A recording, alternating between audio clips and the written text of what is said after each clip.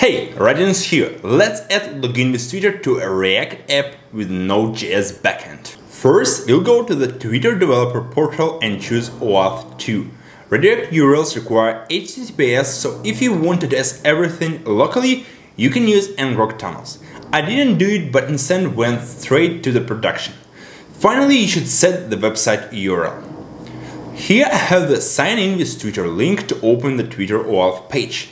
To construct this URL, I use the getTwitterOAuth URL function. It adds our app-specific parameters to the Twitter authorized endpoint. Here we set the response type, take the Twitter client ID from environment variables. You can find it in the developer portal, a path redirect URI from arguments and set scopes. The state parameter is a random string you provide to verify against CSRF attacks. Then we have two PKCA parameters. You can read more on that if you want to provide an extra level of security, but Twitter OAuth will also work if you won't pay attention to them. For now, we can assign random string to the code challenge parameter. The getURL with query params helper will convert parameters to an URL encoded string and will attach it to the base URL. After the user finishes everything on the Twitter page, they will appear on the redirect URI. It's a page in our React app that will take care of finishing the authorization flow. My app also has other OAuth sign-in options, therefore first I will take shared query parameters using the third query parameters function. It will get the query string from the Windows location and convert it to an object using query string to object util. The provider and destination parameters are specific to my app, and I pass them as a part of the redirect URI. If you have only Twitter OAuth, you will extract only code and state parameters.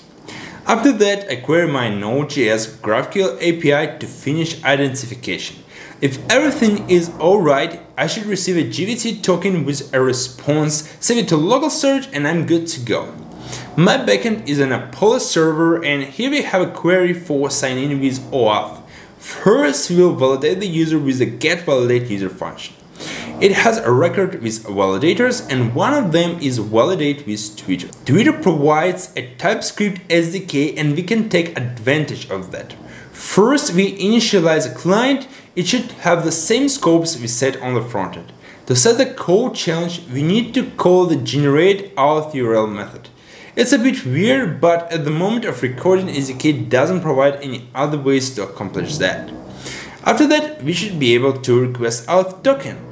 To validate the user, we can call the findMyUser method, which returns information about the user. The huge caveat is that Twitter API 2 does not give access to user email. It's a bit crucial for my app, so most likely I will not use Twitter authorization until they add a way to get the user's email. Once I validate the user, I would use the generateOAuth.util to create a GVT token and set it to the client. That's all. Stay productive.